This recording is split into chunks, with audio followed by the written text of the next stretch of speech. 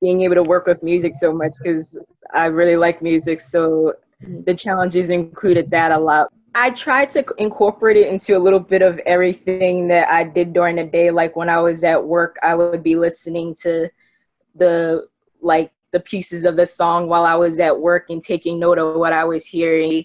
And during break, I would do more using the conversation mastery when I could sit there and study. And at the same time, when I'm working on other things like counting and everything, I'll do that in Spanish while I'm at work.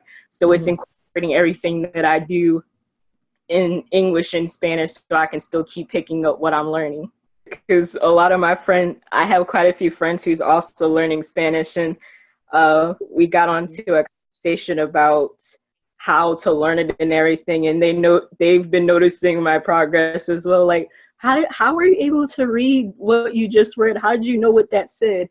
And so start asking me questions like, how did you do that? And then I explained to them about the course and how I'm learning through music.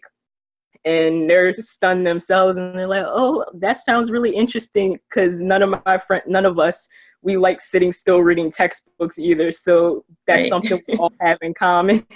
And yeah, even my best friend and her mom, they've even been telling me that I've been learning the best way, because it's not just a textbook. Everything's from one region, like Spain. Everything's coming from the country you're learning from. So that's definitely something I point out to everybody, that the music is the best way to learn, and this is the course to go to for that.